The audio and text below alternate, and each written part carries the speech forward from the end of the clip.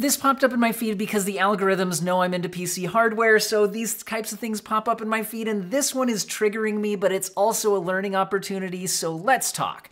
Because not only is this question containing a lot of things that I'll call learning opportunities, and even the comments I'm not super impressed with. Oftentimes I think you get really good feedback on our Build a PC. But anyway, let's go ahead and talk. So this says, good idea buying high-end CPU and have the GPU as the bottleneck. And I will say that there's more going on in this post, but I will say, is it better to have the GPU as the bottleneck? Yes, that is better because then you're getting the full usage of your GPU. And in general, you can adjust the GPU bottleneck, meaning what frame rate it's able to reach at maximum usage, by controlling the graphics settings and rendering resolutions through things like DLSS, that kind of thing, which are much easier to adjust. Whereas when a CPU is the frame rate limit, there's generally very few, if any, graphic settings that you can change to adjust it, meaning your CPU generally does just put a hard ceiling on the maximum frame rate you can reach at any given time in any given game. Now, in any given game, depending on what the scene is, whether you're in like a big city environment with lots of NPCs, or a multiplayer game with tons of people all in the same space versus in a more empty environment, etc., that upper limit can change. So I can't just say this CPU can give you this many FPS in this game. It's more complicated than that. But at any given time, the CPU does hit a hard limit where as you adjust the graphics settings in the game, it can relieve the burden on the GPU and your frame rate can increase. But no matter how much you relieve the burden on the GPU, you'll hit a hard limit at your CPU's maximum frame rate it can reach in that scene. Okay? That's kind of how to think about whether your GPU or CPU bottlenecked and how they play together. But so while I agree it is better to be GPU limited than CPU limited, and you want your CPU to have enough headroom to reach the kind of frame rates you want, now I'm starting to get triggered when we read the rest of this. Right now I'm in my planning phase for my first PC build, and I already bought a 5060 Ti. Stop right here, you've already made a huge mistake. If you are in the planning phase for your build, you should not have bought any of the parts yet, okay? And this is a common mistake I see people make. They want to build a PC, so they start researching parts, finding things in their budget, and buying it as soon as they can afford it. The problem is, this then drags out the build over a long period of time. Notice they mention here that the build will probably be towards the end of the year. Okay, so there'll probably be a build towards the end of the year, but they've already started buying components. This doesn't really line up. Now, I get that they said they have a 2060, it's not really cutting it anymore, but I still generally don't recommend stringing the buying of parts out over a long period of time. And here's why. It's because now you end up in awkward situations like this. So they've already bought a 5060 Ti, and now I'm wondering, should I buy a high-end CPU like an i9-14900KF or the Ryzen 7 9800X3D so I can use the PC for the next 5 to 6 years and maybe only having to upgrade the GPU? I'll talk about that long-term planning in a minute, but let's just look at the immediate question at hand. Should we pair a 5060 Ti with an insanely high-end CPU like a 9800X3D or 14900KF? That is just not a question we should be addressing. Like, the answer to that question is, if you want that this high end of a CPU does not make sense to pair with the 5060 Ti. The problem is the 5060 Ti has now already been purchased, which now limits how we can deal with this situation, okay? So here's what I mean. It's better to plan your entire build around a certain budget so you can understand how these things affect each other. Because when you spend more money on one part, it means that you have less money to spend on another part. And that's the biggest thing I see people missing when they first get into planning PCs. If you spend more money on one part, there is less money available to spend on the other part. That's how this works. It's like there's a fixed sum. So let's focus on the CPU and the GPU because these are the most important parts of the build. Now, This person has already purchased a 5060 Ti. They didn't state whether it was the 16 gigabyte or the 8 gigabyte version, but I'll tell you right now, if you're gonna buy a 5060 Ti, make it the 16 gigabyte version. So I'm gonna go ahead and slot that in here. Right now, it looks like the lowest price is $469, okay?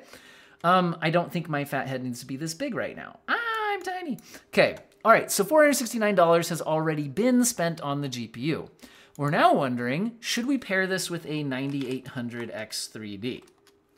Now, the lowest price on the 9800X3D, make sure it's the Ryzen and not some old 9800E, is $489. So that means that if we pair these together, we are just under $1,000 for the GPU and CPU pairing. And the important concept here for planning your PC builds is that what we should think is, I have a $1,000 budget for my GPU and CPU pairing. What is the best way to distribute that money to maximize my gaming performance? And then we'll also talk about that idea of planning for the future, long-term planning, right? Because future-proofing is a difficult concept in PCs and can often be a trap. Anyway, so let's think about this. I have about $1,000 to spend. So now let's imagine we hadn't already bought the 5060 Ti.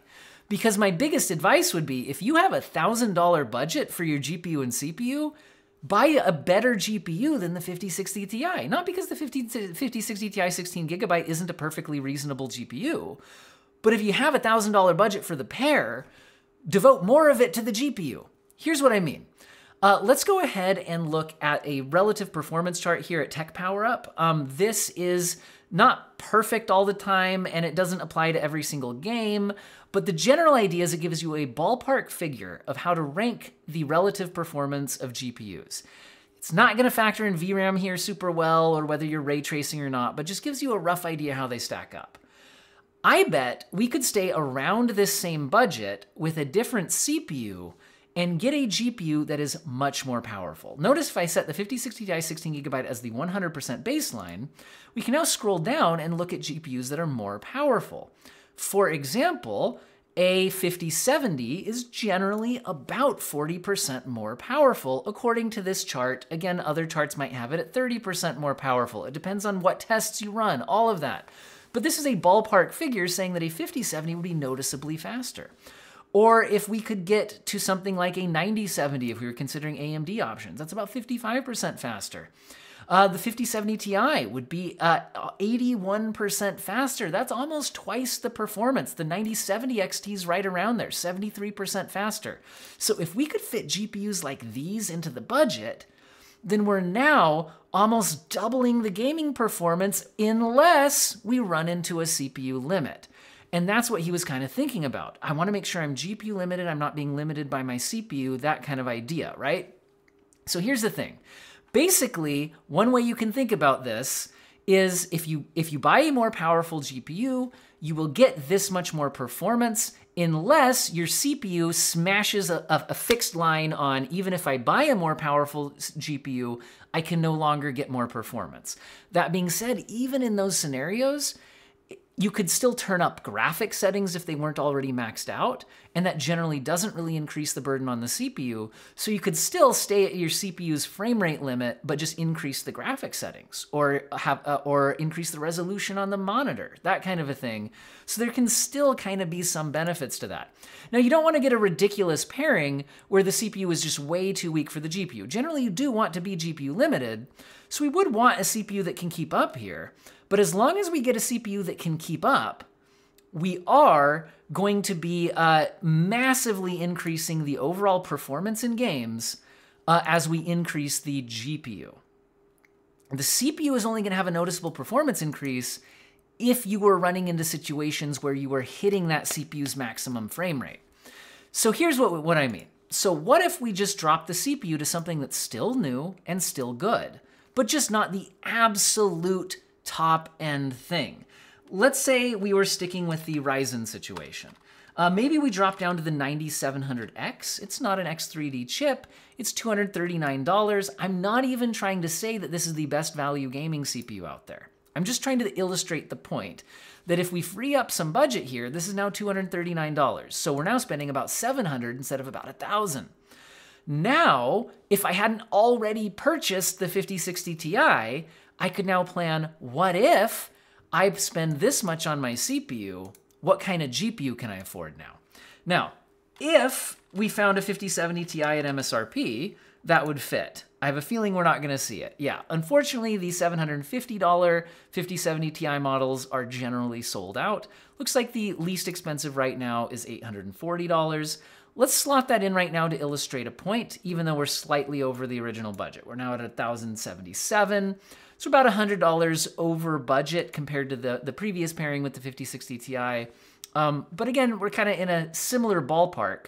But now here's the thing. You just ask yourself, is the 5070 Ti frequently going to be CPU limited by the 9700X? And the answer is there are often certain spots in certain games or certain games themselves that tend to be more CPU limited. I don't really play World of Warcraft, but I have a friend that does, and he says it's CPU bottleneck all the time when raiding. So, I mean, there are situations where, yeah, this could end up CPU limited. Or maybe you're in super dense city environments in certain games, you get kind of CPU limited. But generally, in most situations in most games, the 9700X is not holding back the 5070 Ti. Meaning, for a similar, little bit more expensive, but similar price, we're now getting roughly 80% more performance, almost going to be doubling the performance, which can either be almost doubling the frame rate, or more likely some combination of a frame rate increase as well as a graphic settings increase. And that is gonna be way more noticeable than any kind of benefit you're getting out of getting that 9800X3D paired with the 5060 Ti. Now, is it gonna be even better to pair the 5070 Ti with the 9800X3D? Yeah, that's gonna be even better. In those situations where you do hit CPU limits, it'll happen at a higher frame rate, so that'll be nice. And also the 9800X3D will age better. Maybe be more capable of handling stuff, but I think I'd have to look it up, but I'm fairly certain that the difference in gaming performance between the 9700X and the 9800X3D is only somewhere around 20 or 25% in most games, sometimes more, sometimes less. I'd have to double check, but the point is, it's a much more dramatic increase in your gaming performance by increasing the GPU here than the CPU. In fact, I really think if we wanted to get closer to our budget, we could drop down to a $200 CPU that's like a 6-core. We're staying at an 8-core here, again, because it's just kind of illustrating a point. But the next thing I want to get into is this idea of this kind of future-proofing idea. Future-proofing the platform for 5 to 6 years by getting that 9800X3D. Again, I do want to emphasize the fact that it's not actually a mind-blowing performance uplift between the 9800X3D and the 9700X. It is noticeably faster, but in many situations, like I said, I think 20%-ish or so. So it's not like you're getting some doubling the performance of the CPU by spending literally more than double the price on it. It's not scaling like that. Whereas the GPUs are more able to scale like that. By spending less than twice as much on the GPU, we are getting almost twice the performance. It's a much more linear scale here. So I think you're getting more longevity out of the GPU upgrade than the CPU upgrade, again, as long as you stick to a reasonably modern CPU. But also, you can kind of get into a trap trying to overdo the future-proofing of a PC build. In the end, no PC is completely future-proof. It will eventually be obsolete for modern games. Now, honestly, PCs have been hanging in there better than they used to. I think it used to be the case that within a year or two, it could be rough to play some of the biggest new AAA games at all. But it's actually, you can future-proof for a while, right? Like, for example, I think buying a 16GB GPU compared to an 8GB GPU gets you some reasonable future-proofing because honestly, it's not even future-proofing, it's present-proofing. There are already games that are having issues at 8GB, right? And we'll be getting into the next console generation and all of that. where more VRAM usage will probably go up. But in general, you can't overdo the future proofing. So it's better to focus on what is going to get you massively increased performance right now. We're talking 80% better performance immediately noticeable now, compared with maybe 20% better on the CPU if we start getting into CPU limited situations in the future after we've upgraded the GPU, if we don't also end up upgrading the CPU at the same time. Do you see what I'm saying here, right? This kind of thinking is thinking, well, 5 to 6 years from now, I might want to upgrade my GPU because I've only got a 5060 Ti, but if I had a super powerful CPU, I might not need to upgrade that at the same time. But realistically, 5 to 6 years from now, your financial situation could be completely different. The PC market could be completely different. There could have been a breakthrough in CPUs where even a budget CPU at the time just demolishes a 9800X3D. That's not wild to believe could be possible in 5 or 6 years. So what I'm getting at here is, well, having at least a tiny bit of thought to something that's gonna at least be okay for the next few years, more thought should be put into what's gonna be noticeably better now. Because this pairing is noticeably better right now, as opposed to potentially maybe being better after a GPU upgrade shows the CPU difference. If I even end up upgrading my GPU, if I'm even still PC gaming at the time, depending on what parts and prices look like in the future. Do you see what I'm saying here, right? Anyway, so if you're taking something away from this video, I would say I recommend thinking about the total budget of your system together. There's a fixed sum, so any additional expense on one part is a reduction of how much you can spend on another. And in general, it's better to spend more on the GPU than the CPU. You don't want to overdo it, you don't want a terrible CPU, but any reasonable modern CPU is not going to be some kind of massive bottleneck on most GPUs unless you're getting to the absolute extreme range of things with your like 90 class cards. So this is going to be the better way to think about it, right? Think about those pairings, think about how you can max out your budget at the time. And while thinking about the future is a reasonable thing to do, it's best to focus on what gets me the best performance now. This is dramatically better than going the other way around on this thing. And I'm a little disappointed with the, yeah, that's a smart move. Just because, well, I mean, I guess they've already got the 5060 Ti.